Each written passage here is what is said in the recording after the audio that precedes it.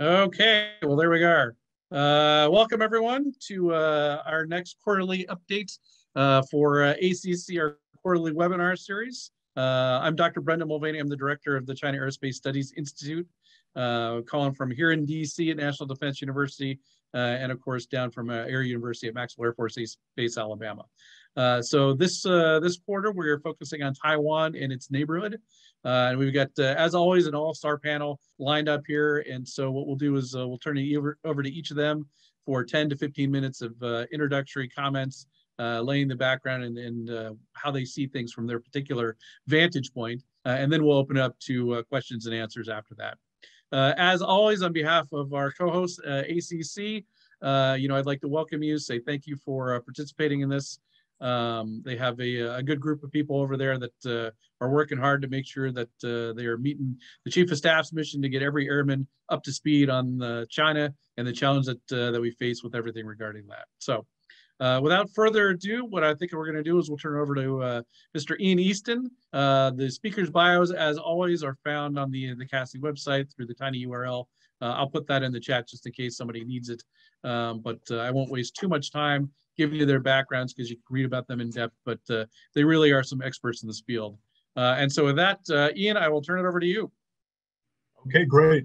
Brendan, thank you so much for the opportunity. It's such a pleasure and a privilege to be on this panel addressing such an important topic at an important time. Obviously, this is a national security priority, arguably number one for the United States and for our allies. The Taiwan Strait area is a very vexing problem, not only for the military elements of it. We're looking at the People's Republic of China engaged in what is arguably the largest and most rapid peacetime military buildup the world has seen in at least 100 years. I mean, it is really remarkable if you turn back the clock and look at where they were as a military organization 5 years ago, 10 years ago, and heading and project that into the future. It's very worrisome, and it's very worrisome because we know from Chinese doctrine and from the stated intentions of Xi Jinping and the Chinese Communist Party leadership that job number one for the PLA is preparing to invade and occupy Taiwan. That is job number one. It's what they call their main strategic direction, is the euphemism that the party uses for it. And it has been since 1993, after the fall of the Soviet Union. The PLA kind of changed gears and started to focus on what it would take to go after Taiwan and to successfully invade and occupy, while also deterring and, if necessary, defeating the U.S. Defense of Taiwan. Obviously, that they had a very, very long way to go. They've been very focused on this mission, however, and so today we are looking at a very different kind of Chinese military. And what we're also seeing is, as their military power grows, they have engaged in a remarkable campaign of coercion against Taiwan. And this manifests itself diplomatically. China is poaching Taiwan's diplomatic allies around the world. So those few countries, it's about a dozen, just over a dozen countries that still maintain diplomatic relations with Taiwan. Beijing's going after them. And even those countries that have robust, unofficial diplomatic relations with Taiwan, the way we do here in the United States of America, they're doing everything in their considerable power to undermine that relationship, to make sure that our senior leaders don't talk with Taiwanese senior leaders, to make sure that we don't visit each other. And even last summer, the State Department, and this is just an illustrative example, the State Department had a tweet that they released where they were, for the purposes of public diplomacy, talking about all the countries around the world that had received free COVID shots, Moderna shots from the United States, and we've donated. And we've donated millions of free shots to Taiwan. And so they had that in a tweet, the name of Taiwan, the country, Taiwan's flag, and then the number of shots that have been donated. And then within days, if not hours, that was deleted because, according to U.S. government guidance, we're not supposed to treat Taiwan like it's a country, like even though of course it is. And so that was an example of this remarkable campaign of coercion that unfortunately it is effective, and it really does limit our ability as a country to grow a stronger partnership with the Taiwanese. And it puts us in a position where our senior officers do not often have a good relationship with their Taiwanese counterparts. There's mistrust on both sides because of the nature of the relationship, the unofficial nature of it. And of course, we're limited in that we don't have troops in country, other than maybe a small handful of special forces.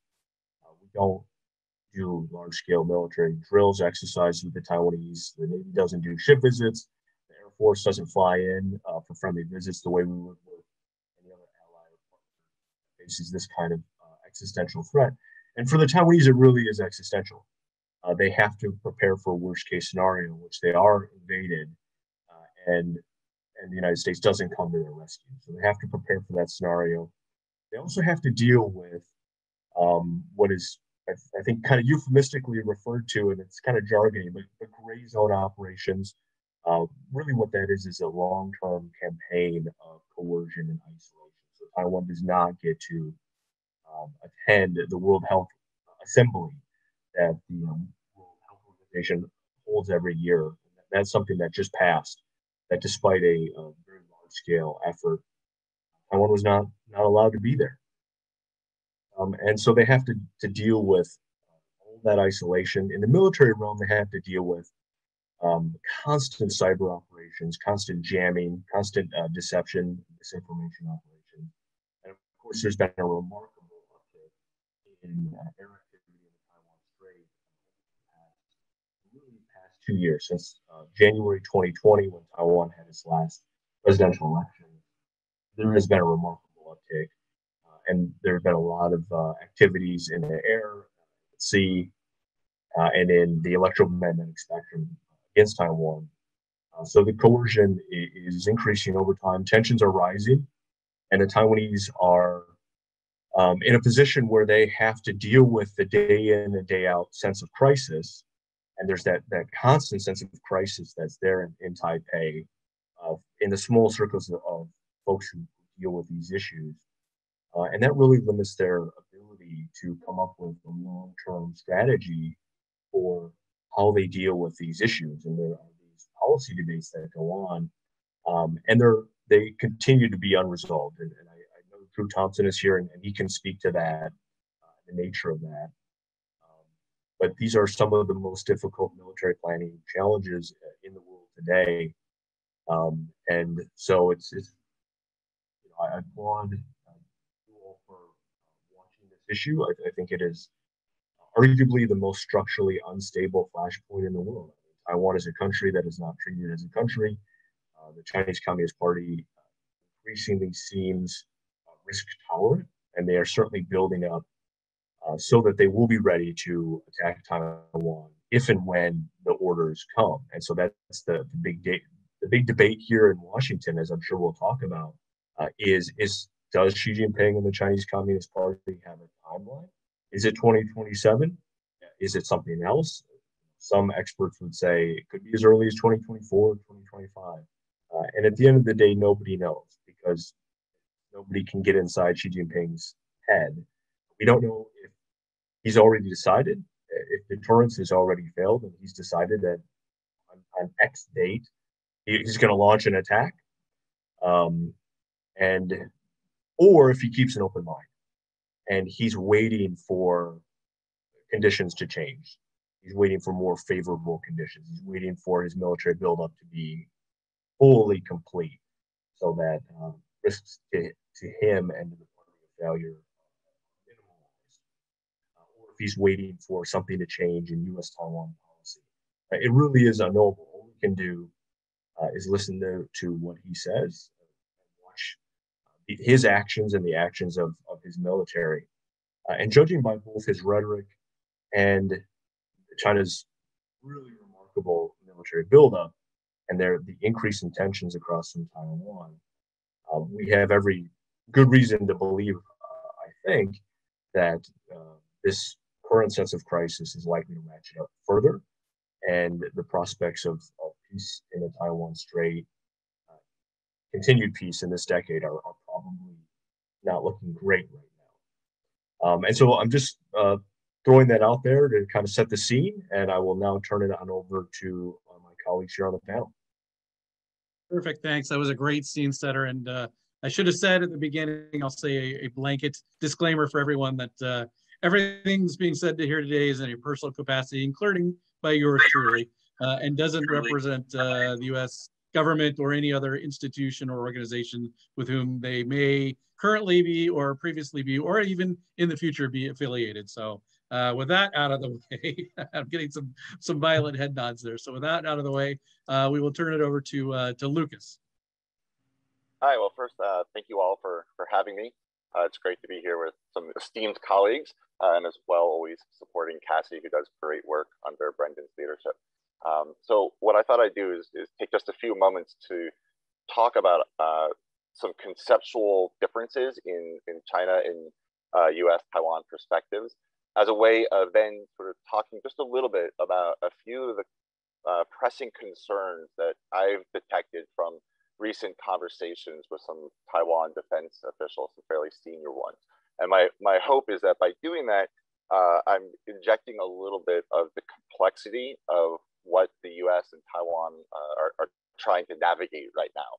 So the first part of this that I wanted to mention is simply that it doesn't really matter in some sense whether or not the PRC is right or wrong in their beliefs and their perspectives. They are still operating from those beliefs and those perspectives. And so it's important to understand them. So as I describe this, I'm in no way supporting or trying to legitimate it. I'm just saying that as we're thinking about what the proper actions and reactions from the United States and Taiwan are, we need to think about the Chinese perspective. And I think that one of the sort of central points to the current tensions about Taiwan is how we define changing the status quo. So, in all the sort of international agreements and bilateral agreements, there is a constant back and forth between China and the United States, both publicly and privately, talking about who's trying to change the status quo and what the other one is doing about it. And so I think it is reasonable when China says over and over again that the United States and Taiwan are trying to change the status quo, that the United States is encouraging Taiwan separatists. I personally would disagree with that's what's happening, but I think a lot of Chinese do see it that way. And I think the reason that they see it that way is their interpretation, their perspective of the status quo is that there is a slow but inexorable movement of Taiwan getting closer and closer to the mainland. And so therefore, anything that the United States and others do that slows that down is changing what the Chinese may interpret as, or some Chinese may interpret as, the status quo. And so when we're thinking to some extent about deterrence, well, 1 second. So that the other aspect of this is that, like most countries, I would say that the CCP would subscribe to all politics are domestic, in the sense that ultimately what politicians in countries, national politicians, are concerned about primarily or foremost is the opinions of their own population. And even in China, where there are not democratic elections in the way that we would define it, I think that it's still incredibly important to consider domestic public opinion. And so while some of that can be controlled through censorship and propaganda, that's not always the case, especially with current digital technologies. And so when we think about how China has maybe sees and has defined the status quo, as well as their goals for Taiwan, and even with some emphasis on timelines, even if it's not a specific 2027 or 2049, it is sooner rather than later, perhaps under Xi Jinping's tenure. And so as we think about what the US and what Taiwan and others are doing in order to sort of navigate the ability to maintain what we would see as status quo, which is that the Taiwan question is not resolved through force or coercion.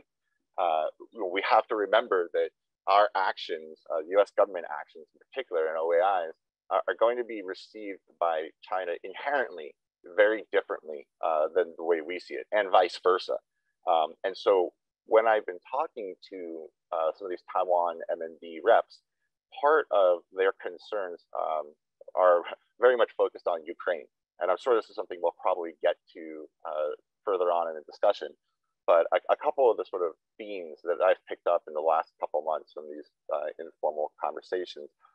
One is probably a direct reaction to many of the track 2, 2.5, and 3 engagements between the United States and Taiwan over the last bunch of years. And that is whether or not Taiwan has the will to fight and resist. And there's been, I've sat in some really interesting, heated discussions, and I think some of the other panelists here and Brendan have been on some of these, where things will get fairly honest, where the United States, interlocutors will say, you cannot expect the United States to fight for your country if you're not willing to fight for your country. And I felt like that was a very common theme in US engagements with Taiwan for at least a number of years. And I think that it's starting to sink in, because I've heard more and more, Taiwan interlocutors saying, do not worry, we have the will to resist. That doesn't necessarily mean it's true or untrue, but it does mean that they are at least listening to US concerns. The other couple of things that I've picked up on this was, so in specific relation to Ukraine, there's a fair amount of concern in Taiwan about the speed at which the United States and others will be able to help Taiwan should the PRC decide to use force. And this is, of course, partly just a logistics distance problem, but it's also the fact that in some cases, the arms sales to Taiwan that have been announced have been delayed in delivery, in part because of those weapons being rerouted to the Ukraine conflict.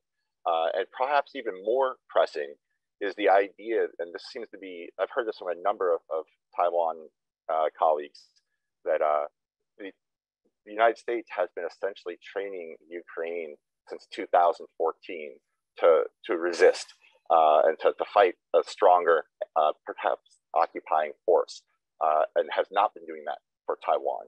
And so I had not thought about that as a possible reason for the concerns about whether Taiwan has the will to resist. Is they may not feel as properly equipped and supported, and in particular trained.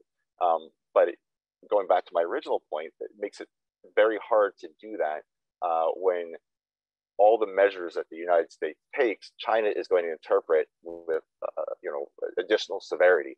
Of course, China is also going to complain and protest louder than it may even feel. And as some of his friends on the NSC have said, especially in the beginning of the Trump administration, there were things the United States government did with relation to Taiwan that several years before, most China experts would like, that would be a red line. China would attack Taiwan, and China protested loudly, but actually didn't do much. And so again, when we get to the idea of deterrence, the question becomes, looking at China and China's perspective of US actions to deter what we see as the status quo, what is effective and what is less effective? What is provocative but not effective? And what is maybe less provocative but quite effective? In particular, and again, this is a point that was raised in discussions with some Taiwan M&D colleagues, there's been a recent emphasis and clarity in the US government policy for weapon sales and support to Taiwan, focusing on asymmetric options. So you may have heard, the porcupine theory, et cetera. Taiwan is, the people I've talked to are absolutely tracking that. But one of their questions, which is something that I had taken for granted, and I wonder if maybe this is something that might come up later in the conversation, is how effective are asymmetric capabilities given to Taiwan at actually deterring China? Which ones might be the most effective? We assume that they will be, but are we looking, at what phases? Are we looking at, a crossing, the landing on the beach, perhaps a protracted conflict on the island itself? And so I think it warrants a little bit more consideration in detail about what is an effective deterrent. For that matter, how effectively are we currently deterring China, and in what ways are we being most effective? I'll leave it at that, but thank you for the time, and look forward to the discussion. All right. Well, that was terrific. Another great view from the other side of the strait, if you will. And now from the bigger regional view, Drew, although currently visiting Virginia, is actually living in Singapore these days and touches all the surrounding countries and has a pretty good sense of the pulse of what's going on in the region. So, Drew, we'll turn it over to you. Sure. Thank you, Brendan. Really glad to be here. This is a pretty great company to be in. And again, I'm back home in DC area on leave, so I'm also dressed somewhat informally and living in an area where we have very poor Wi-Fi. And I'm always struck when I come back at how poor U.S. infrastructure really is compared to what I see in Singapore, elsewhere in Asia.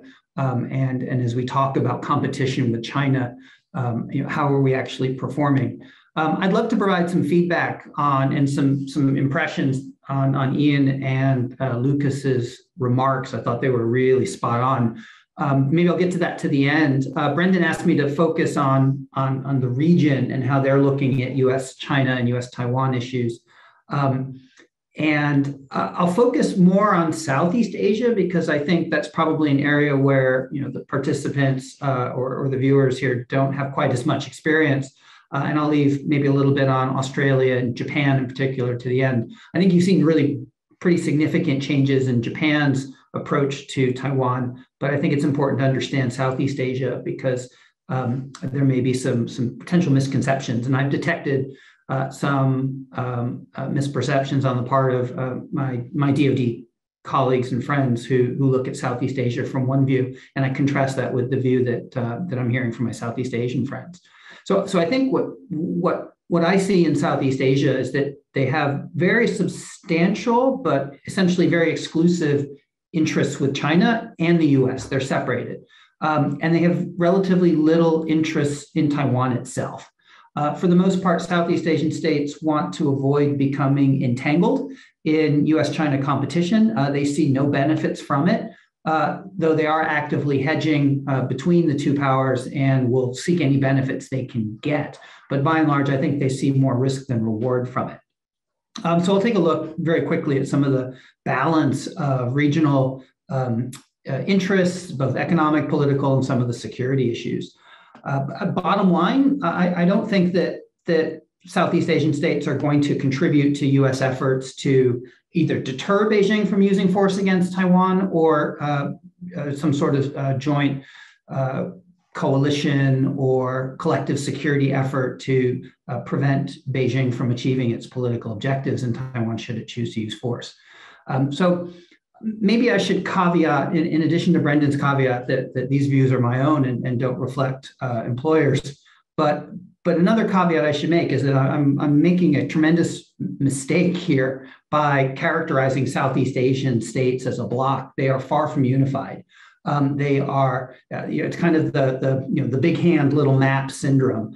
Southeast Asian states are incredibly diverse. They have very distinct and in many cases very competing interests. They have a very strong sense of sovereignty. And I think in some cases, the greater security threats that Southeast Asian states see in the region are their neighbors rather than China or Northeast Asia. There's very little connectivity between Southeast Asian security challenges and Northeast Asian security challenges. So I'm doing an injustice here by describing the region as a bloc, but I'll just in the interest of time, I'll try to cover it as such. So the most important takeaway is that China looms very, very large in the economic and the political perspectives of most Southeast Asian states. China is far and away the largest trading partner of each of the 11 Southeast Asian states. It's also worth really noting that intra-ASEAN trade, so between Southeast Asian states, the trade is very, very low, despite the fact that there's been an intra-ASEAN free trade agreement since 1992.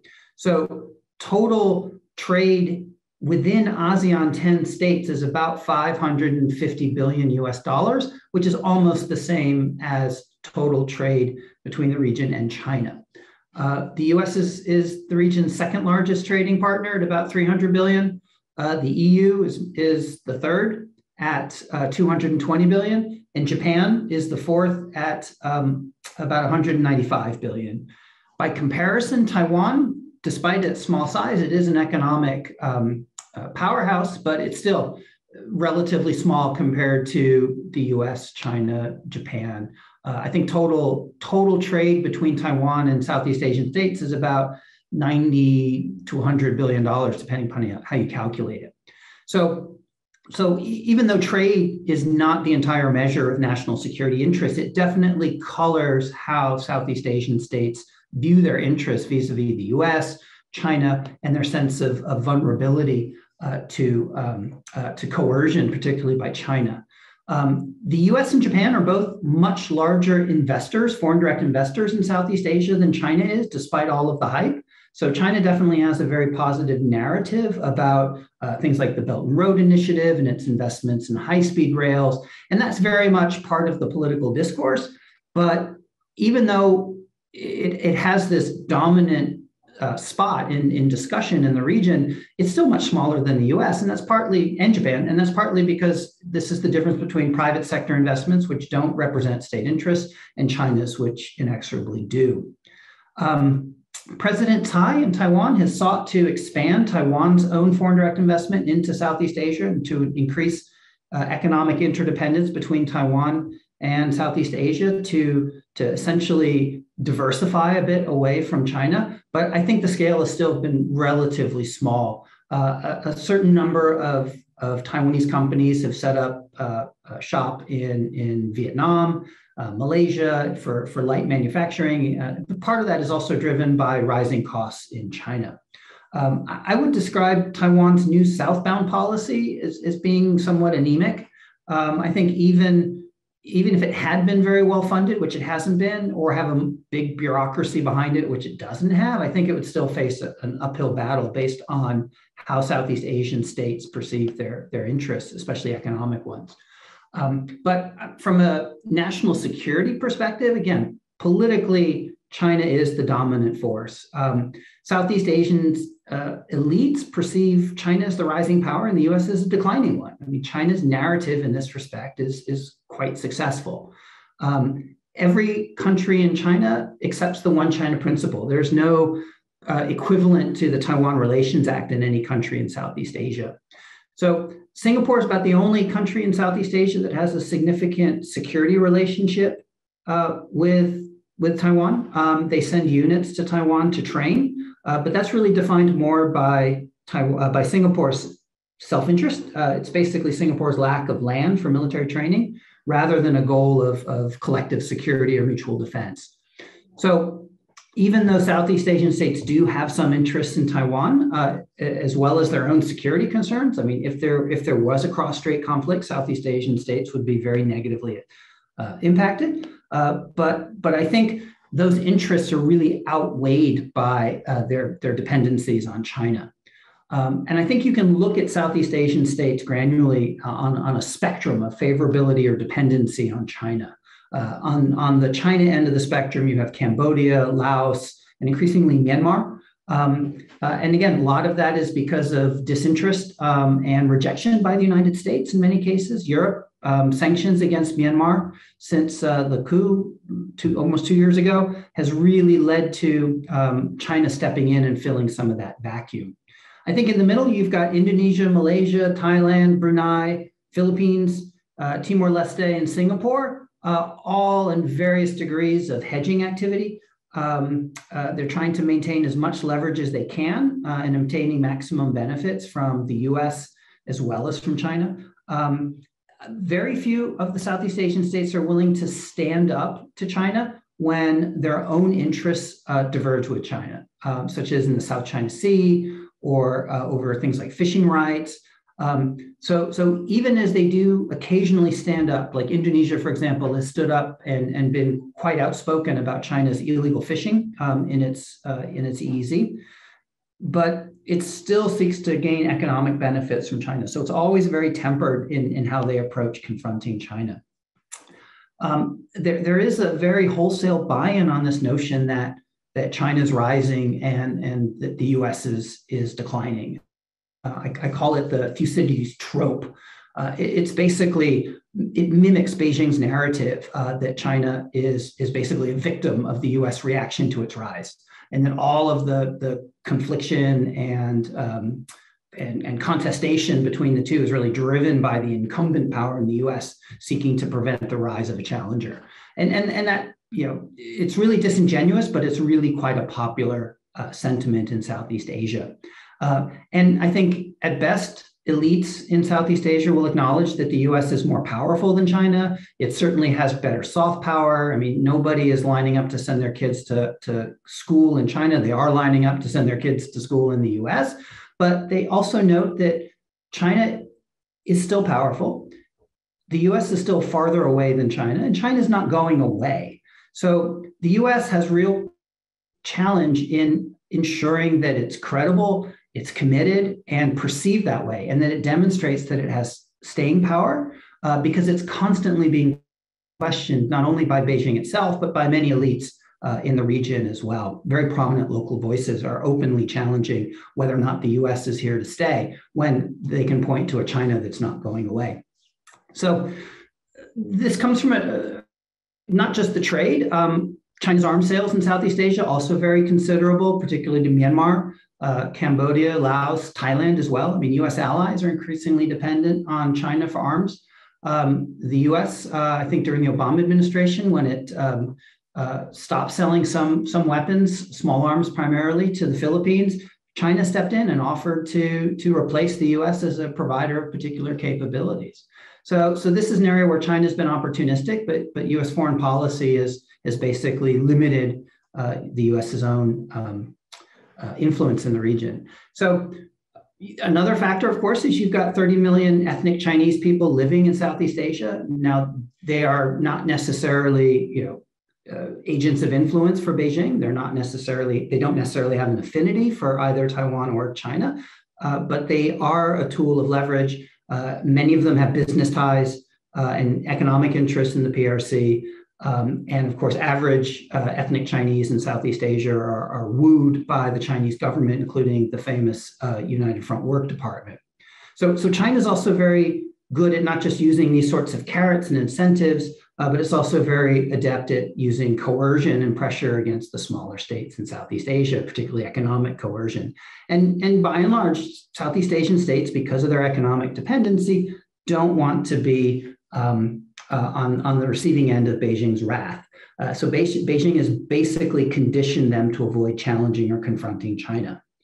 So the US, of course, has to be a counterweight to this if it's going to leverage its relationships in the region, particularly to tackle a problem like Taiwan. But I think, honestly, we're coming up a bit short. The US is no longer able to capture elites in the region the way we did during the Cold War. There's a steady drumbeat and demand in the region for greater US economic engagement. They want much more US economic presence, but Washington is not meeting those expectations. The Indo-Pacific Economic Framework isn't taken very seriously.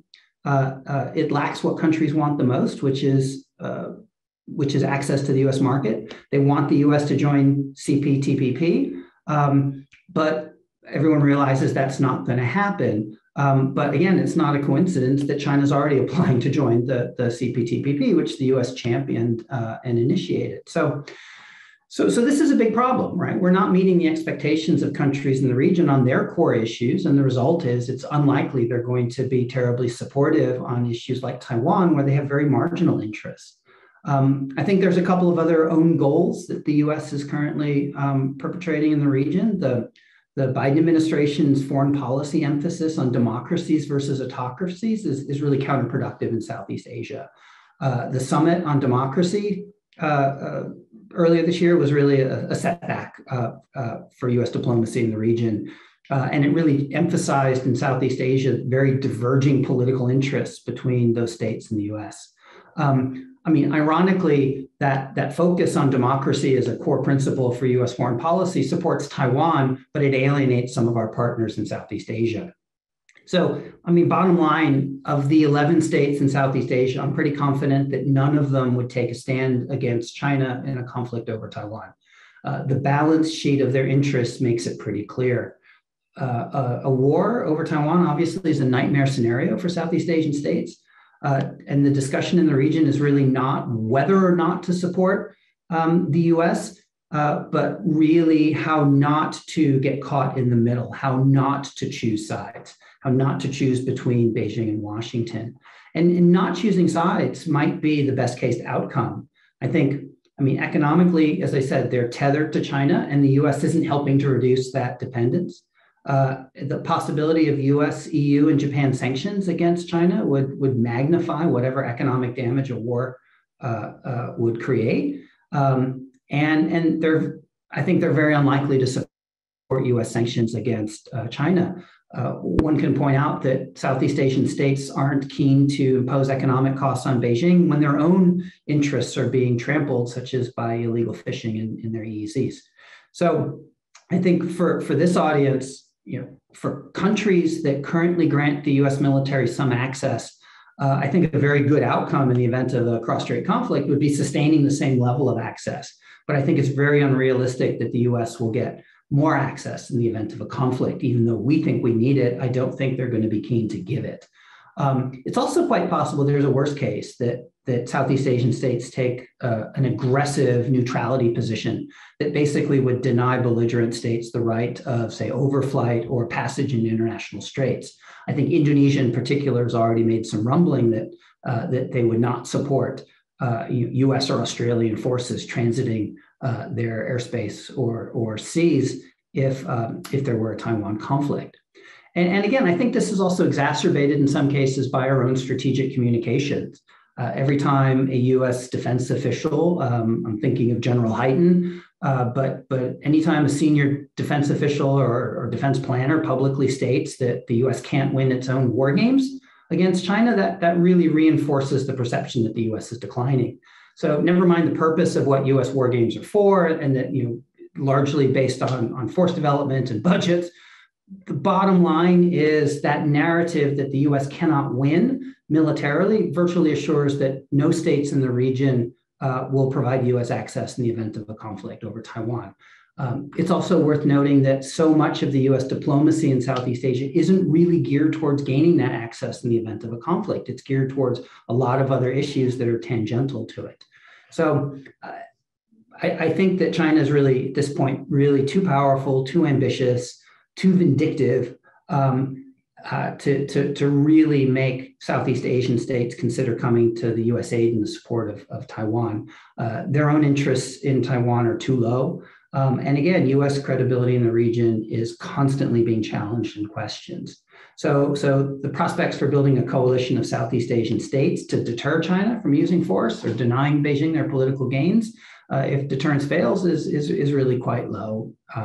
So, I mean, this has implications for our strategy in the region.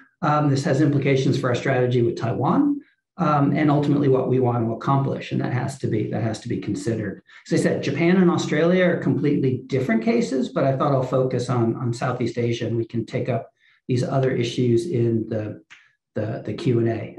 And certainly I'd be happy to switch the conversation back to some of these key issues that Ian and Lukas raised, including, I think Ian made a really good point about the lack of mutual trust, the mistrust between Taiwan and US senior officials. That's a major issue that's difficult to remedy. And the other thing that struck me, again, Ian's comment, that you've got this confluence of both China's capabilities and its intent. These are two curves that are really crossing for the very first time. And it creates an existential threat that I don't think is being met by a sense of urgency or crisis, either in Taiwan, where its defense spending has been increasing, but still somewhat flat, as well as in the US, where budgets are not shifting to the Pacific as a priority theater, despite the drawdown in the Middle East. So happy to discuss more about that in the Q&A. All right, well, that was a terrific tour de force of the entire region. So I think what I want to do is I'm going to add some of my own personal thoughts on this, and then we will open it up to Q&A. There's already a question in the Q&A. Lukas is working on that, but please for those in the audience, if you have something you want to ask, please start populating that now, and we will get to them in turn. But first, Drew mentioned one thing that I want to make sure that is emphasized, and anyone who's watched these webinars before has heard me talk about the information domain and how China and the PLA look at information differently than we do. We see it as kind of a supporting thing. We see it as an adjunct and a way to support some of our other operations. The Chinese conceive of it as a domain in and of itself that is equal to air, land, and space, right? It is an information domain that has multiple facets that could be the supported domain potentially. For example, think about conducting kinetic strikes to do something in support of an information domain operation. And this is part and parcel of just being good communists and understanding that part of that is controlling the narrative. And that's what Drew was hitting on is, hey, these states are listening to the narrative. They're listening to what the US says, they listen to what China says, they listen to what Taiwan says. And increasingly, the PRC is able to engage in Southeast Asia specifically and get their narrative across.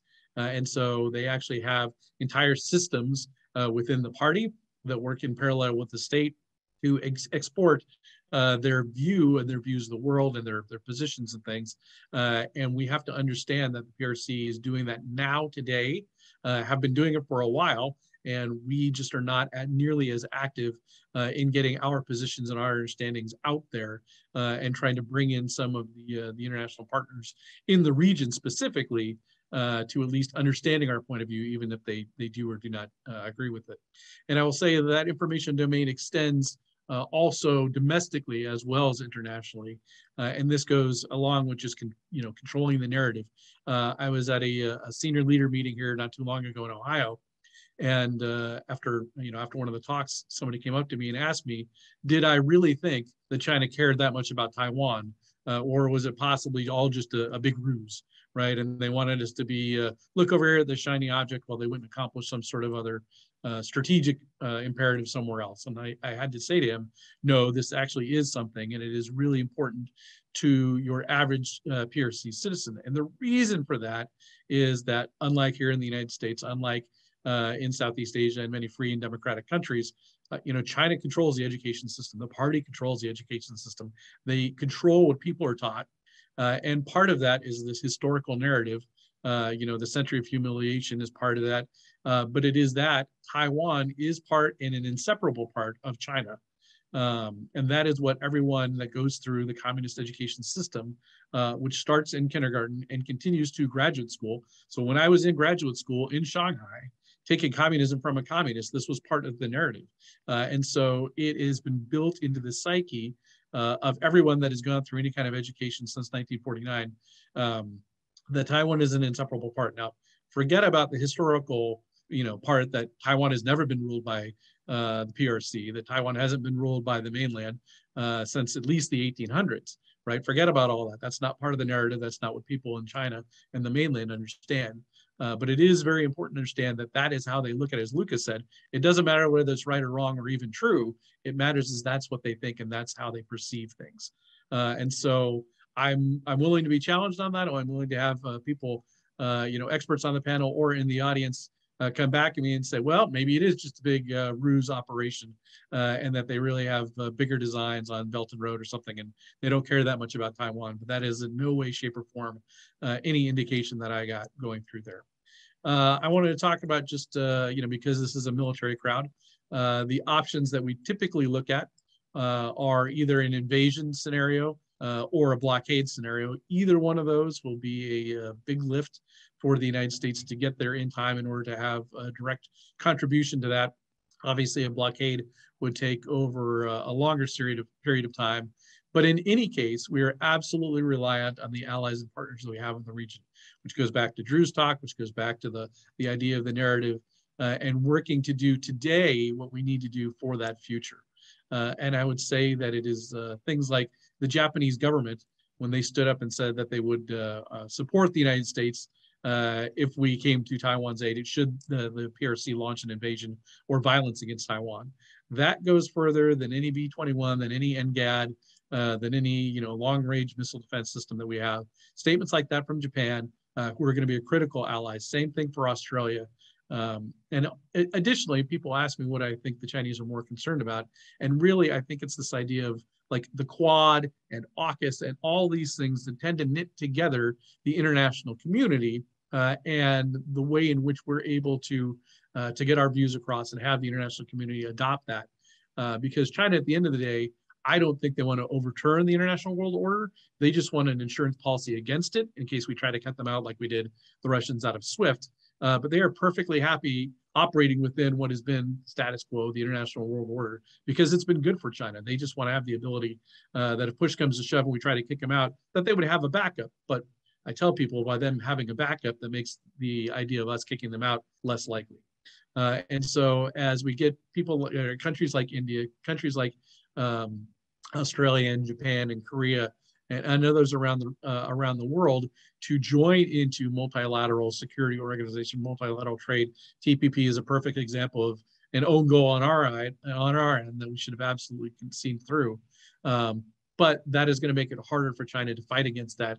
And at the end of the day, hopefully we convince them that it's still more advantageous to them to operate with that, maybe try to change it on the margins, but not completely overthrow it.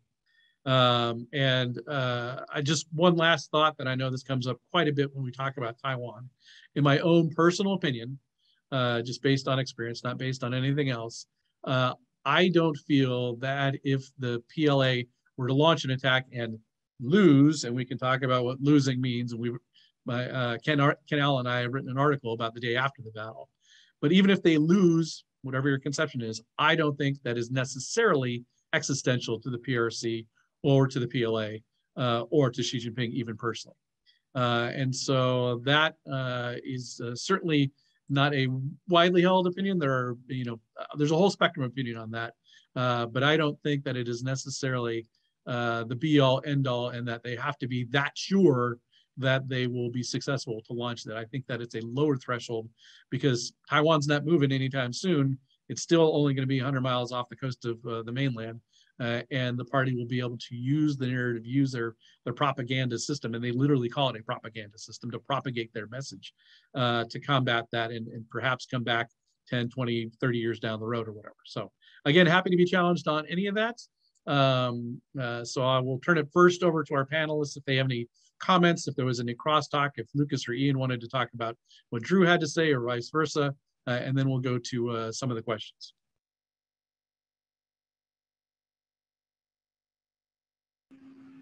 Lukas, go ahead. I see your hand up. The others to it. I wanted to add one quick sort of wrinkle to what you said, Brendan, which is China's goals when it comes to the current international system. I agree with you. I might take it one step further and say that China sees the current international system as having been created by basically the United States with some specific allies and partners. And the rules and institutions are set up to inherently favor those who created it more than those who were not around or present in the room at the time. And so I think that China, getting past any kind of international relations theory definitions of what a revisionist state is, just more generally speaking, I think that China is basically trying to play the game that they see the US and others playing, which is they want to modify the current international system, its norms, laws, institutions, and standards to be more favorable to its interests. And it is going to many of the countries, and I think this gets to what Drew was saying, which was super interesting to me, to kind of hear an update about Southeast Asian perspectives. But what I see is when we talk about great power competition, and I know, Brendan, we've talked about this before, ultimately, what I think is happening is that China is going to a lot of these other countries that feel like they have not benefited from the current world order led by the United States since World War II. They haven't benefited as much as some other countries like the United States and Europe, Japan, and others. And China is basically saying to them, you've given the US-led system, the liberal democratic system, you've given it a shot for the last 60 years, and it hasn't really worked out great for you, or certainly not as great as it has for the bigger countries. And China says, we've been there, we've been left out as well. We understand, and we promise you we're going to be, more fair when it comes to economic benefits. They throw some economic bones to these countries as a token of their sincerity. And the problem that the DoD faces is that the DoD fundamentally is a security guarantor. And with the exception of Taiwan and maybe one or two other places, no one's actually concerned about China invading. And so when these smaller countries have to choose between economic benefits, dubious but better than nothing, or national security guarantee, they're inherently going to gravitate towards the economics. So the challenge for DoD is to find the places where there's enough overlap that the DoD presence and assistance will have economic advantages to these countries. Brendan, can I weigh in on that just quickly?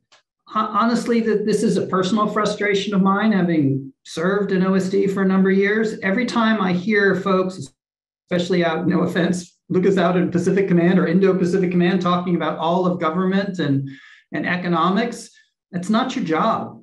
That's not PACOM's job. You're not going to compete there. This is where you're joining CPTPP, having open market, old school free trade is what the region wants, and DoD is not delivering that, and it's not in a position to deliver it. I mean, what DoD needs to do is have a CTF, a numbered war plan that's up to date, and a named annual exercise that certifies the CTF on the war plan. Get back to your business of doing your job and preparing to fight. The rest of the government needs to step up. Commerce needs to protect, intellectual property. Treasury needs to protect the dollar. Energy needs to deal with technology. It's not really the Department of Energy, it's the Department of Technology. And they all have to play a role, and they all have to see the prioritization of of Taiwan and Northeast Asian security.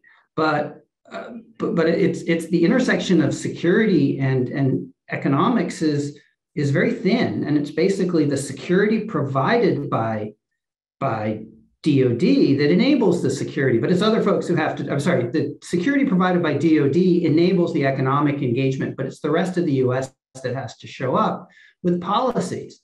The problem is the US can't tell major US companies, they can't tell Bechtel to just go plop down in another country with trillions of dollars in the bank account to go build someone a train. That'll never be profitable. So we can't compete in the same way. But what DoD can do in the audience here, from the Air Force, is think about how are you going to fight? How are you going to fight a really tough problem? And then figure out where the rest of the government fits in. But that's really beyond the scope of, I think, most of the folks who are engaged in this discussion. And it's critical. It's critical that you have the whole government pulling together and not letting interagency slow down the arms sales process, for example. And I think that's something the Biden administration has done well, making sure that we are a reliable security partner and we're not bundling arms sales to Taiwan to reduce friction with China, that we're willing to push our interests. I mean, there's an economic aspect to that, being open to tech transfer and co-development and things like that. So, but again, that's small potatoes when we're talking about open trade agreements. And I think we have to do better than Indo-Pacific economic framework if we're going to compete in that space. If I can just carry this conversation a little further. So I totally agree with you, but I want to add a wrinkle to that. So, and I know that some of our mutual friends who have been on the NSC would say, and said many times, the DoD, the first thing the DoD should be ready to do is, prepared to execute and win an O plan, right? And I totally agree with that.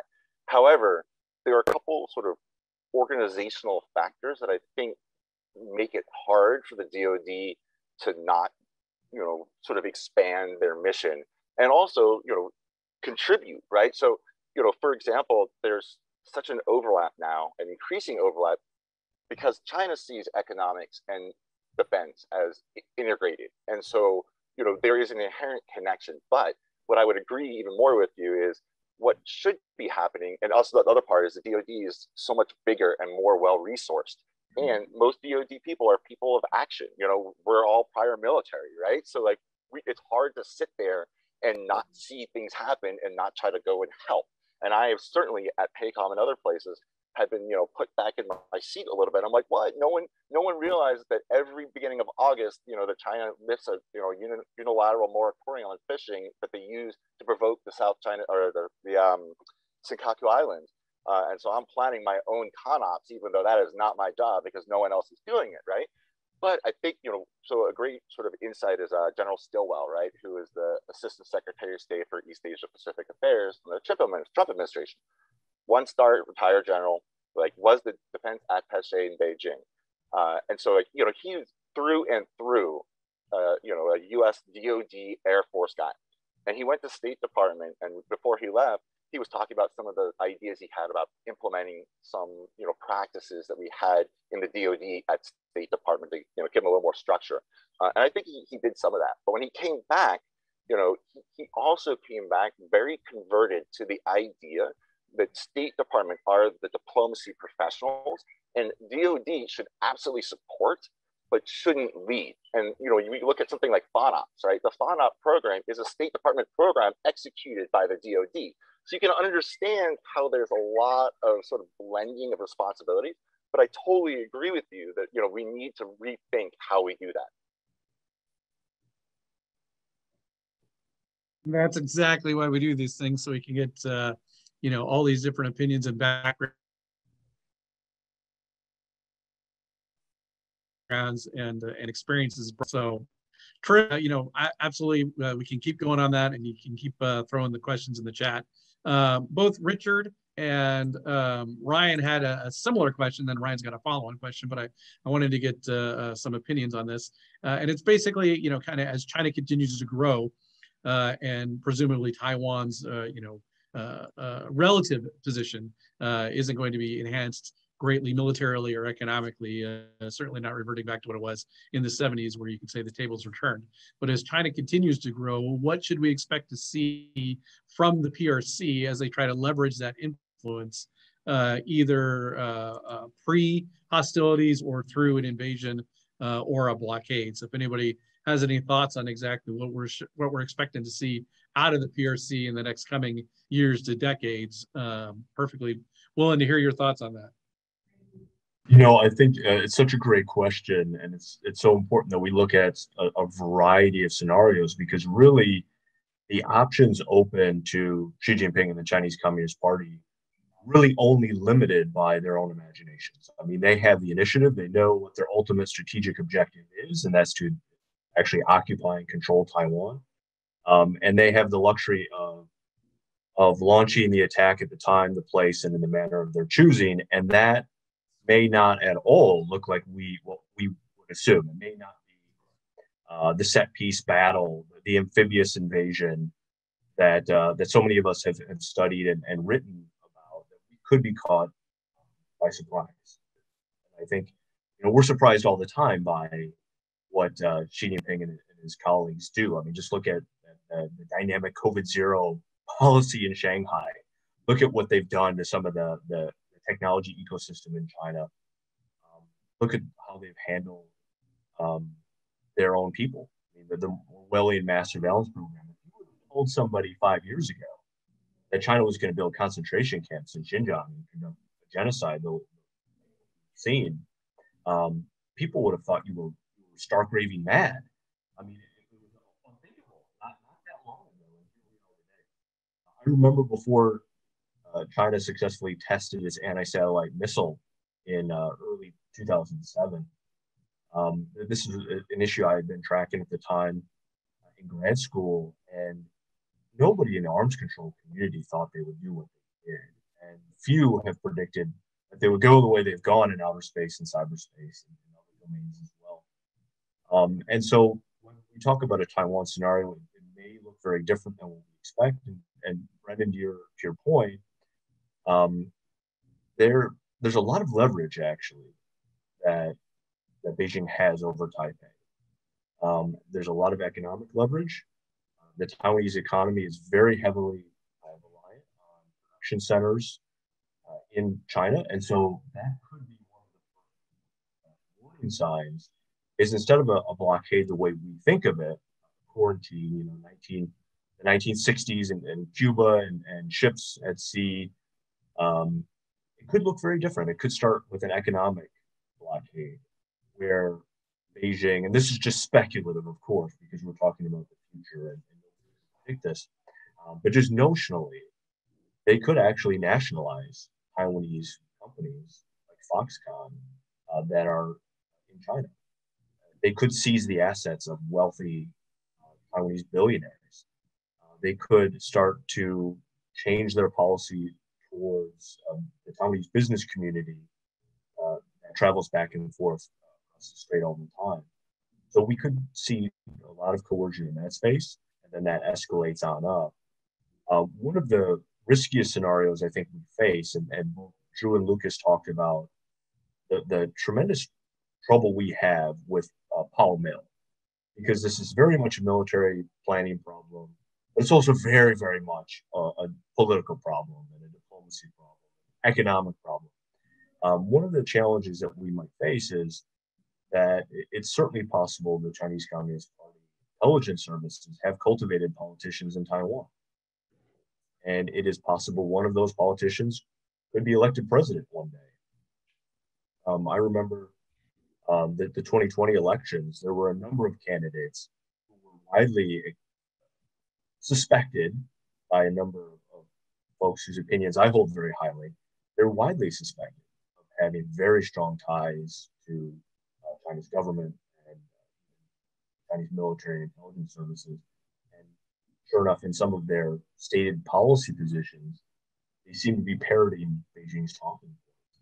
And had things gone differently than they did in Hong Kong, and had Beijing handled the protests in Hong Kong differently than they did, it is theoretically possible the elections would have gone a different way in 2020, and we could have a very different government today in Taipei. And of course, that's true for 2024. That's true for 2028 and 2032. You know, it's like every 4 years, the Taiwanese people play Russian roulette with their own sovereignty and democracy. Because if they elect the wrong candidate, because that candidate just happens to be charming or charismatic or offer them, you know, takes the debate towards economics and not cross-strait relations, it is possible, because Taiwanese voters don't always vote along national security lines. In fact, they very rarely do. They're just like everybody else.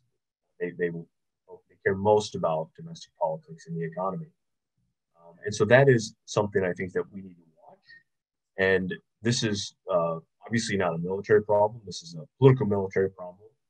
How can the United States of America come up with a strategy to build our own influence in Taiwan, to reassure the Taiwanese, and to build American influence and prestige, so that Taiwan's democracy doesn't get crumbled from within, in the way that we've seen that happen in Hong Kong. We saw that happen to Taiwan's ROC government in the Chinese Civil War.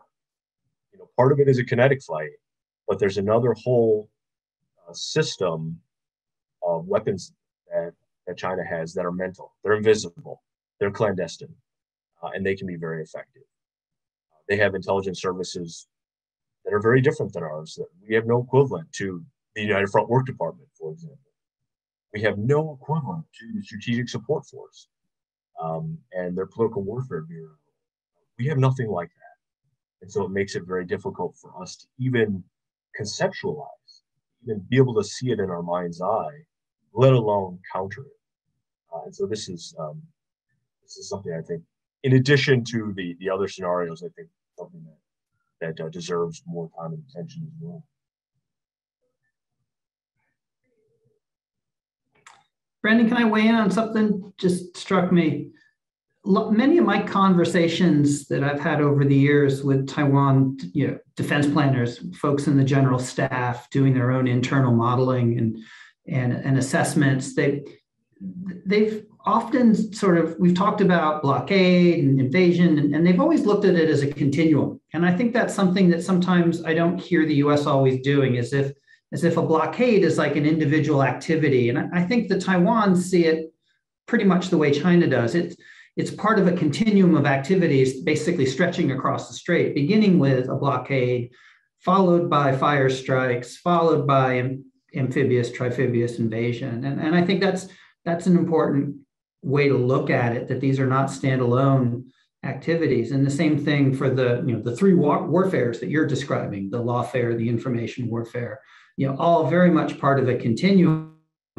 So you get to the point where, I've been involved in tabletop exercises, fire drills, both with Taiwan, with US only. And it was always struck me that there was almost rarely in the room a consensus on when the war started. As we're modeling and gaming it out, I remember remarking to a very senior Taiwan official once, I said, historians will look back and tell us what D-Day was. It's not going to be a very clear June 6th, right? The boots on the ground are going to be an interim phase, not the start.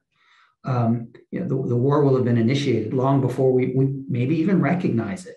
And I think something that struck me with watching Ukraine and Putin's use of both diplomacy to delay reactions and responses, but also disinformation, is something that I'm sure the Chinese have watched even more closely. And I think in many cases, it's validated some of their assumptions about how they will use those tools. And I suspect they'll use them effectively when the time comes. One other thought just to weigh in on, again, this has been really stimulating, and I always appreciate the chance to hear other really great experts.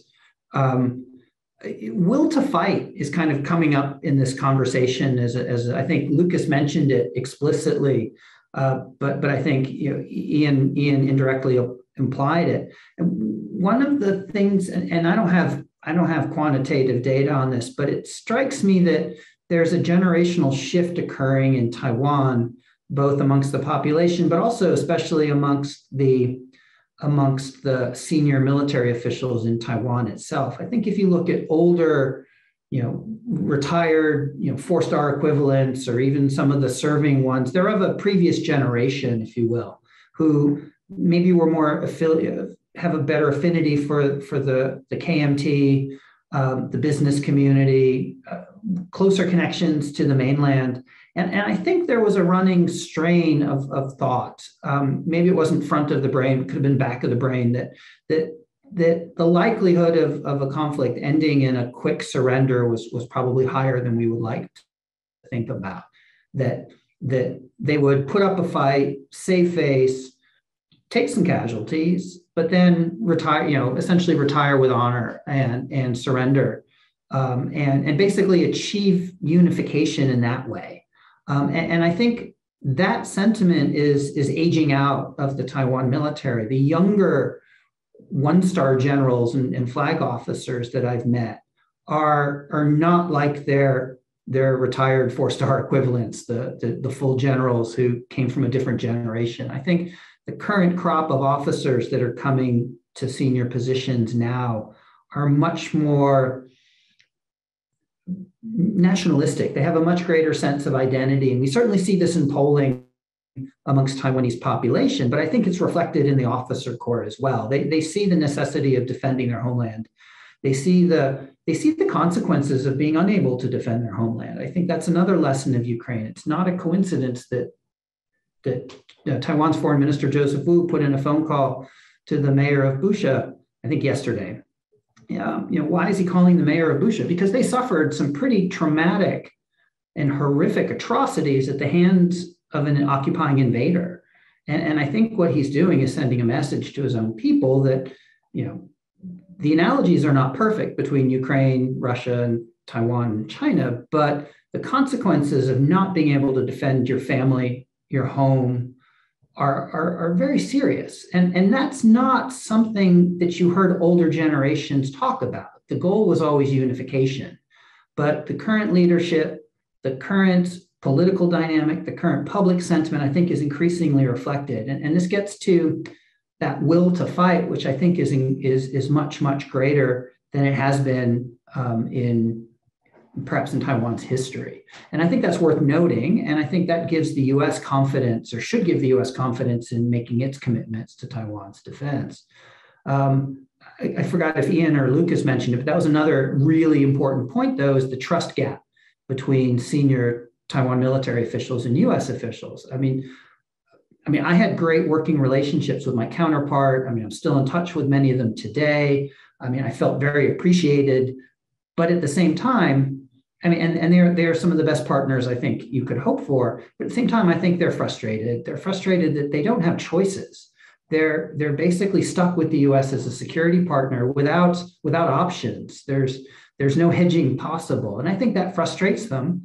And then again, I think U.S. reliability, when arms aren't delivered on time, it throws off all of their work, throws off their planning. If they can't count on equipment being delivered or approved, then it's frustrating for them. It makes it harder for them to do their jobs, and it makes them increasingly frustrated with the U.S. So I think the U.S. being a reliable partner is incredibly important if we want to maintain that will to fight and the ability to fight and to plan and to be effective. And it benefits us even more than it benefits them, because it addresses that trust gap. And that trust gap runs deep. I mean, it runs back to 1979, which Taiwan military officers call the abandonment, when the U.S. switched recognition and abrogated the Mutual Defense Treaty. And I think that's also underlying some of the frustrations that the Taiwan public, politicians, and military officers feel, is the lack of security that comes from a mutual defense treaty. The lack of recognition affects their dignity. And because of that, it reflects their perception of us. So the thing also to remember is Taiwan is important to the U.S. for a lot of reasons, and it's been well articulated by Eli Ratner and Dan Crittenbrink and other key administration officials. But it's also a really important litmus test for U.S. credibility in the region. I think if you talk to Japanese, Australia, New Zealand, you pick your ally, they look at how we handle Taiwan as a yardstick for our credibility, our commitment, our reliability, and our willingness to stand up to China, which again, fewer other countries are willing to do, but it demonstrates that we'll stand behind our word. And that makes it a really, really important partner for us, even more so than just it is in its own right. And that's not often articulated, but I think it needs to be understood. How we handle Taiwan really matters in terms of maintaining the alliance network that we have in the region. So, Drew, if I can ask a question to you, I agree with all of that, but again, that's where I see some organizational obstacles, right? So, I mean, one of the reasons that I think the United States is seen as unreliable and unpredictable is because of the democratic process of, changing administrations, changing priorities, et cetera. And so, from your perspective and certainly your experience at the Pentagon, do you have any thoughts about some of the ways that the U.S. can be more assuring and reassuring, given sort of the institutional constraints of our processes? I mean, that's a great question. I mean, I think the most important thing is that, we have to continue to be us, right? I mean, we have to be true to ourselves, true to our values, and that makes it hard, right? I mean, this is no different than, say, the challenges the academic community and universities face when dealing with Chinese STEM graduates coming for high-level graduate training, right? Do we stay open and academic, or do we protect our technology? So I think we have to really focus on our values, not try to out China the Chinese. I think we need to, but also be much more empathetic and recognize what do they need to succeed, because at the end of the day, for Taiwan to succeed, they have to be better warfighters. They have to be able to contribute to their own defense. I mean, that's the great offset. The more that Taiwan does, the more capability it leaves us to fight as well. So we have to think about, what do we do to make them better? And that can be things like being more reliable, more open, being very engaged in joint planning processes, and then backing up very carefully our commitments. I think the fact that the U.S. changes government every 4 years or every 8 years is baked in. Everybody knows that's what you get when you deal with the U.S. And that's not going to change for nobody, and nor should it. But I think there's ways that we can be credible by simply being more reliable, and in areas where it's hard to be reliable. You can't predict when bureaucratic processes will conclude. It's very, very difficult to plan coordinating processes, especially when you're dealing with anything related to China, which essentially is a tier 0 decision almost every time. So how do you sort of provide that credibility when you can't really even control your own timelines? And the answer is just smoother communications, better communications, commitment, appointing people who are dedicated and responsible and energetic to engage counterparts with authority so that they understand, what the challenges are internally, as well as, what we're trying to achieve so that we're working in lockstep. The worst thing you can do is to be opaque and say, no decision's been made, and not have them understand if that means the decision's never going to be made, effectively no, or is it simply still stuck in the bureaucratic process that's going to require, a cabinet level meeting, which is difficult to schedule. So I think being able to communicate to them builds trust, and it's not something we've always done well. Sometimes we hunker down in our respective bunkers and sort of shoot faxes at each other. And that doesn't always build, the trust and the respect that I think the bilateral relationship needs and requires and justifiably should have. I noticed that, in some of the conversations I've had, both in USG as well as with the Taiwan M&D folks, Taiwan M&D folks, probably the same for you, but one of their regular themes, including recently, has been more information sharing, although it tends to be more intel sharing. And so having seen this sort of from both sides, one of the constraints, which I've seen the Taiwans get a little bit touchy about, understandably, is the idea that there's some issues with us trusting, the security of the information that we pass them. And so, it's really hard sometimes to know what information are we willing to risk in the name of building trust, right? And I think that is an internal USG dilemma that is often, debated, and that's probably part of the inconsistency is sometimes the decision-making machine for the DoD says it's worth it and sometimes not, but from the exterior, that there may not be as obvious logic, or even if there isn't any logic, it might be, it seems very inconsistent. I don't know. Do we have any disclosure officers on this call? They're not always as accountable to policy as one might like. They operate in their own little silo, protecting U.S. national interests in the best way they can. It's a dilemma, but it's a dilemma we face with all of our allies. I think there was a period, call it 10, 15 years ago, where there were real questions about the integrity of Taiwan's system, but they had a couple of shocks to the system and really addressed them. I think they really stepped up their counterintelligence efforts. They really began much better background checks, much better reporting. They cut back on travel to the mainland. They increased reporting requirements. They increased polygraphs. So I think they really stepped up their game to rebuild trust with the U.S. after a couple of scandals. And I think that enabled the pipeline to open a bit broader.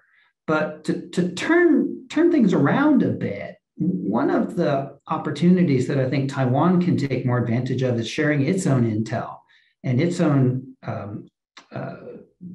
intelligence, electronic, human, whatever, with not just the US, but other potential partners, Japan in particular, which doesn't have as robust a capability as the US does. In some cases, if Taiwan is going to provide analysis of something going on across the strait with the US, it's going to be corroborating. But for Japan, it might be actually quite valuable, for example.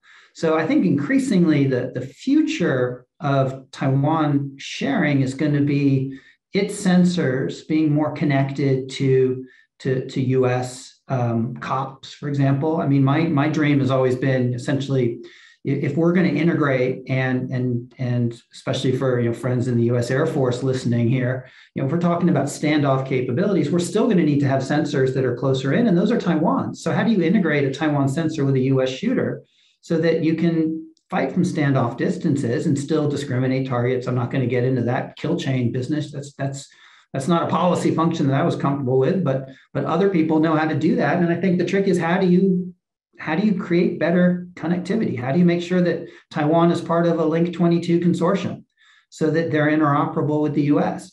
How do you get Taiwan to feed more info? I've always felt that Taiwan military intelligence on Chinese PLA exercises has been really quite good. And I think something that perhaps you and PACOM colleagues have valued. I've been in the room when they've said, "Wow, this is good. We really glad to get your take on whatever exercise that the PLA just pulled off." And I don't think they were I don't think they were shining them on. I think they were being genuine that this was good analysis, and that's a competitive advantage that Taiwan has. So it's a two-way street to build that trust. But I think the time, like I said, 15 years ago, you could say that Taiwan was a sieve, and you might have been right. I don't think that's true anymore. And not just because of the controls they put in place, but I think also because attitudes are changing.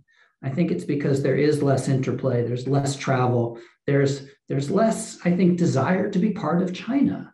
I mean, even my friends who are, hard KMT, 20 years ago, they would have been talking about unification being to Taiwan's benefit. I think today it's a different tune. They don't want to give up their freedoms. They don't want to be under essentially that communist rule. It's not attractive. And they're watching it, certainly, to Ian's point about the elections, they're watching it closely on things like Hong Kong. And that makes it increasingly unlikely that Taiwan will elect a leader who's advocating for some form of confederation with China if it results in some very negative potential scenarios, whether it's simply the erosion of autonomy, whether it's increased surveillance, or at worst, complete assimilation, which might look more like Xinjiang, where you've got large numbers of people being detained for political crimes. And then again, I mentioned, it's not a coincidence that the foreign minister is talking to Ukrainian cities that have emerged from occupation of even worse case scenarios, where absolute atrocities being committed against your population by a foreign power. So I think the desire to somehow fix the relationship, to somehow smooth the unification of the two sides by sharing data, I think that era is kind of gone. I don't think that's the idealism that Chinese generals with access to classified data feel anymore. They're not looking about, in the 1970s, maybe you had senior Taiwan officers retiring to the mainland and being well cared for and pensioned, and that's no longer the case. But it is something that Taiwan has to continue to monitor and build trust. But I think they've made really good investments in that sector. Well, this has been fantastic as always, and I'm super glad we got everybody here. We've got about 10 minutes left, and there's two questions in the chat which are very similar. So Ryan and Johnny are asking about, hey, what we saw in Ukraine that surprised Putin, or at least we think surprised Putin, was the degree to which the European Union and the West came together in their reaction, their negative reaction directly, one can think sanctions and things like that on Russia. So, what do we think U.S. companies specifically who have big investments in China, who want to be in that market, who are already there, what are their reactions going to be in a possible invasion or blockade scenario? And then, certainly Drew touched on this, but, maybe some detailed thoughts on what do you think the region would be. So we'll start with Ian, then we'll go to Lukas, we'll close with Drew. So just thoughts on, what, if any, and no reaction is a reaction. So what, if any, would the reactions be if something similar happened that happened in Ukraine were to happen to Taiwan? What do you think we and our partners and allies and friends around the world would do? I love it. I think it's a fantastic question. It's an important question. One of the things to bear in mind is that the PRC economy, quite literally an order of magnitude more powerful than the Russian. And so is their population. It's literally an order of magnitude larger. It's 10 times larger. We have a very, very close relationship with the PRC in all domains, and especially in trade and economics. And so does everybody else. To Drew's point, China has done a fantastic job of using predatory economics, state-driven economic policies to infiltrate, and in many cases to hold hostage governments around the region in Southeast Asia and increasingly around the world. And so one of the concerns that I think we would have as a country, one of our national security vulnerabilities actually is that what we're doing to Putin today, what we're doing to Russia today, could actually be turned against us. So our own weapons, the economic warfare sanctions could actually be used against us. Because if you look at the fundamental nature of this PRC trade, we rely on China for our pharmaceuticals, for our antibiotics. We rely on China a lot for our N95 masks and our personal protective equipment, surgical gowns, you name it. Everything that became a matter of life and death for families all across America during the COVID-19 pandemic, it all comes from China. If you go to Best Buy today, you want to buy a smart TV, TCL is the most competitive brand. Well, that brand has a very close relationship with the PLA. If you want to buy a desktop or laptop, it's Lenovo. No question, hands down, they are the best product for the price point. But again, Lenovo has a relationship with the PLA, which is why they've been blacklisted by DoD. Same is true of drones. Same is true of home security systems, and even for white goods. Our smart appliances that connect to the Internet of Things.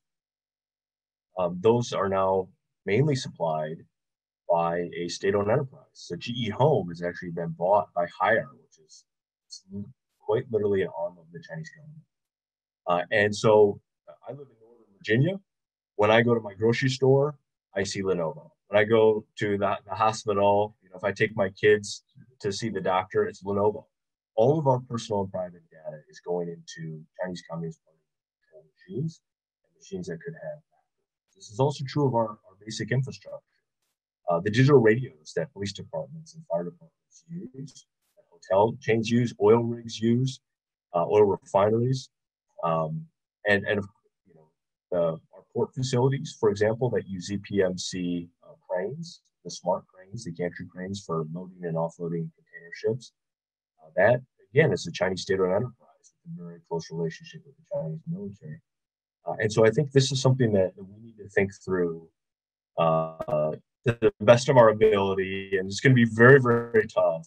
But to make sure that if there is a crisis, we can't be held hostage. I think we're worried about our allies and partners being held hostage. And we know many of them will be and potentially could turn on us or stay neutral, very, very neutral, and very cold to us in this kind of scenario.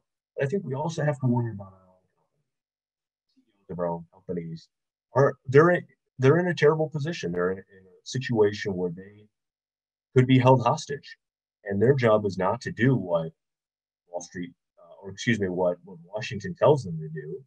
Their job is to make a profit. Their job is to answer to their shareholders. And so you could very well see Fortune 50 companies lobbying the U.S. government very, very hard not to defend Taiwan, or to limit any response that we have. And we could have scenarios, and I know some of these have been explored in the past, where actually we become subject to Chinese sanctions, and they could impact every facet of American life down to our hospital system. And that could become an issue of blackmail. We could actually theoretically be successfully blackmailed into choosing a course of action that we otherwise would not choose. And so this is a significant problem that we face. But again, it's not necessarily or even primarily a military problem, although it does affect military outcomes. It's a national security problem. It's a whole of government problem. And it's one I think the administration is really struggling with right now. And I think it's going to be a long-term campaign to try to make sure we can maximize whatever economic advantages we have, whatever leverage we have, and then to over time minimize Beijing's ability to coerce us and to coerce our allies and partners. And it's a very tough problem, but it's, I think, very closely related to this scenario. Mindful of time, I'll just make one point and then have Drew finish it up. So the one point I want to make, I agree largely with what Ian said, but what struck me the most was on how many companies on their own initiative weaponized their private corporations, Starlink being obviously the most obvious one. But that has really important implications in part for West and the Western values of non-combatant immunity, of discrimination, just war theory, international humanitarian law, the Geneva Conventions.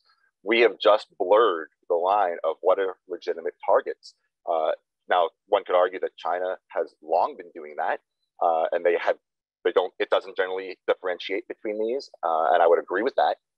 But that doesn't mean that the act of the U.S. endorsing that kind of behavior, although very effective, that might further exacerbate this potential humanitarian and ethical dilemma. So, Drew, please.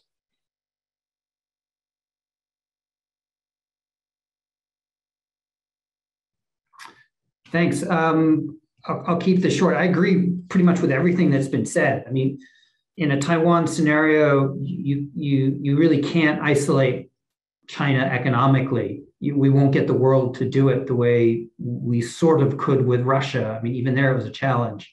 Our effort to cut China off from global financial networks, like Ian said, might backfire, but you run the risk of the US being cut off, isolating ourselves.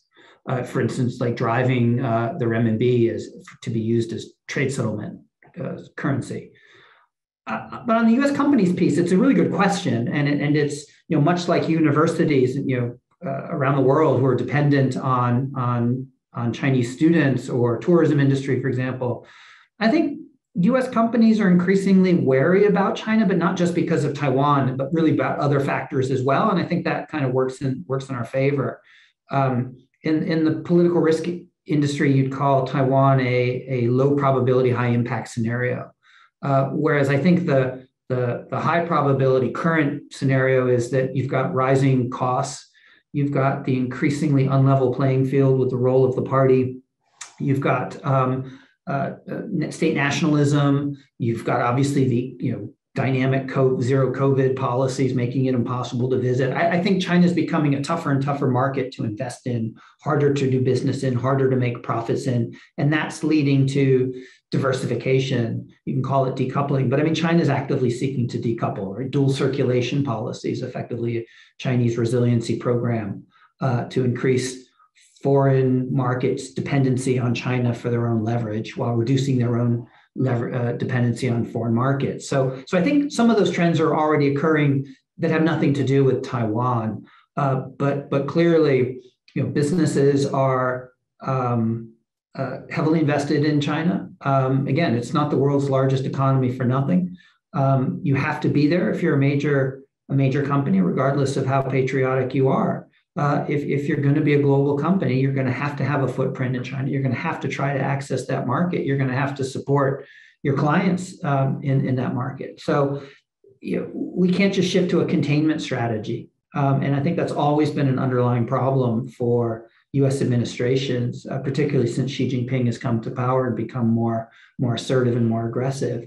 Without that sort of clear end state of a containment policy that everyone agrees to, it's very hard to craft a strategy towards China, incorporating Taiwan into your defense plans that doesn't have an end state that's clear, concise, that's more about balancing interests and managing cooperation, or in the case of now, I think it's really preventing an even worse scenario than the one we have now. So the economic piece is definitely key, but last thought, of course, global capital is going to move to where it can be successful, where it can make the best returns on the investment. And as long as that's China, it's going to be there. As China becomes a worse destination for investment, it's going to spread out to other places. And that could be Eastern Europe, that could be Southeast Asia. And I think that diversification will provide a little more resiliency to potential shocks in Northeast Asia.